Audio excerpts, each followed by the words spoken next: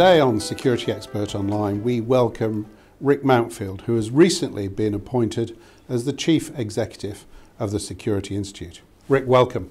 Thanks, Jeff. I realise you've only been in post for a matter of days now, but tell us about your early career, because you've gone from being a junior soldier in the Army to now being a Chief Executive. How have you done that? Well, I did start in Junior Leaders Regiment Royal Armoured Corps in 1988 as just before my 17th birthday. It set me up for a career. I wanted to be a policeman, I'll point that out, but they wouldn't let me join. They told me to join the Army till I was 25 and come back, but I ended up staying for 22 years. I'm now a pensioner, and my last paid day in the Army was the 11th of the 11th, 2011. Gosh. I started with the Institute, like I say, 2 weeks ago, but I've been a member for over 6 years now, so I understand the Institute inside and out, and I'm very excited about this opportunity. So now you're on the other side of the fence as the Chief Executive rather than a member. You've got a good feel for what members want. What are the members' benefits you've got at the moment that you offer? The benefits that I have valued, and I'm not going to say that all the benefits are perfect, because we have some work to do and there's always improvements that can be made. But if speaking as a member, because I'm a member 6 years, only the Chief Executive for 2 weeks, membership of the Institute for me is external validation and peer-reviewed accreditation. For me to say that I'm a security expert and that it's my peers that decide I'm an expert, that means a lot more to me than just saying that I'm an expert because I believe it. We do get a lot of free tickets to events, so as a member last year, I gained access to the R3 Summit, the Global Resilience Forum, cyber briefing, breakfasts, and a number of other events that when I totaled up the cost, what it would have cost me as a private sector attendee would have been about £1,800. And that was all for my membership of £170. Wow, that's good value. Yeah. And how's recruiting going? Have you got a good flow? Recruiting has always been steady. We always have a steady flow of new recruits coming in, people leaving the forces, the police, people qualifying from undergraduate study even, coming into membership of the Institute because they want to belong to a body that's going to keep them aware of constant threats and current mitigation options. And you touch on an important point there, because often people come into the security industry having had a first career in the Army or the police or whatever. How do you cope with that, and how are you attracting young members to come in? Well, we do have a young members group I'm working with, already have started working with the young members group, and trying to promote the conversion of our student members, which number about 400, from various universities, University College London, King's College London, Nottingham, Portsmouth, Leicester. All of these young people, they are very interested in becoming members of the Institute to help them with their academic study, having a point of contact to ask questions of with their vocational experience. But when they leave academic study after a master's degree, generally then they come into the workplace, they need advice, and the Institute can offer that connection to the wider community that they won't have fostered through a 30-year career in the police as others may have done. Rick, at the highest level we now have the Chartered Security Professional qualification. How does that work? Well, Chartered Security Professional for me was all about the highest level of accreditation. Chartered Security Professional, much like a chartered accountant or a chartered surveyor, chartered engineer, is deemed to be at the pinnacle of your professional life. I embarked on my master's degree purely to achieve chartered status. So there are only still 115 at last count accredited chartered security professionals. They're not all based in the UK, they're all over the world. And now I'm one of the interviewers, so I get to sit down and interview new applicants for chartered status, which has been a delight for me because I get to meet some really interesting people. I'll bet. But what does it actually mean for them? What do they have to do to prove to you that they're the right quality? They're measured against 5 core competencies. Ultimately, communications and strategic level leadership. To put it in a nutshell, they have to be leading at a strategic level.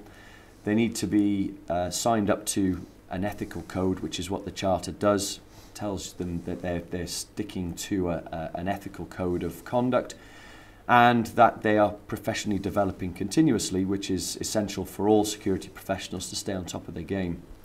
Again, it's about peer reviewed. If the Chartered Security Register admits you, then nobody can be in doubt that you are working at the highest level. And the Institute is clearly being proactive, because a couple of years ago they produced a very detailed prospectus about the way forward in terms of a document. Is that proving to be a good baseline, a good foundation to build upon? I'm very grateful for the manifesto that was released a couple of years ago.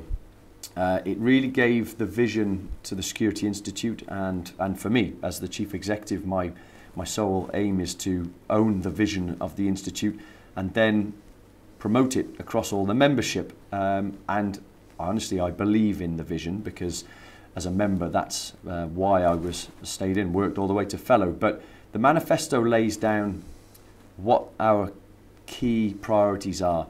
The manifesto gave birth to the Commonwealth, the Security Commonwealth, which the Institute has instigated but has handed over, because we don't want to be seen as taking over the whole industry. So long as people are professionally developing, professionalising our industry, then it's important that the Commonwealth goes forward in somebody else's hands. And so it was taken forward, and it is being very well received. It's making good changes and challenging the status quo, but ultimately the aim of it all is to make the security industry respected and valued, where currently common thinking is that it's not.